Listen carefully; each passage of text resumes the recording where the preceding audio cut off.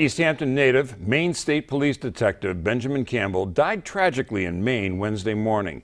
22 News reporter Hector Molina went to Smith Vocational High School this morning where he spoke with Campbell's former teacher. A detective and father is being remembered by many in Western Massachusetts.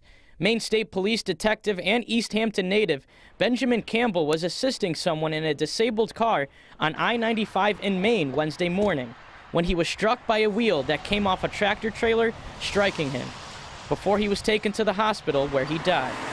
Before he was a detective, he was a student at Smith Vocational and Agricultural High School. Ben was a graduate of the Collision and Repair Technology program here at Smith Vocational. Teachers called him the ideal student who was a role model to others. His former instructor, Michael Brooks, stayed in contact with Campbell after he graduated. He said Ben will be missed by the school community. He was somebody that I could always rely on in the shop to get things done and move forward. And just Ben was a great student all around. Ben was also a graduate of Westfield State University. He leaves behind a wife and 6-month-old son. He would have been 32 on Monday.